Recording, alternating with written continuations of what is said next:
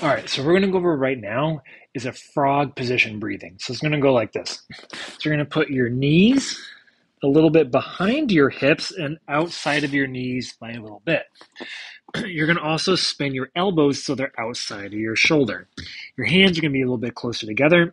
You're going to gently try to roll your elbows inwards, so you'll have a little more pressure on the inside of the elbows, and you're gently trying to get the sort of first knuckle of your pointer finger down to the ground. So from there, just letting the short tag go up towards the ceiling and a little bit of a gentle reach through your elbows for your shirt tag going up, and you're just breathing. A tendency is for people to want to use their neck. Keep that nose and chin up as you give that gentle reach through your elbows. So you're going to do about 3 to 5 breaths for about 3 to 5 sets. Let me know if you have any questions.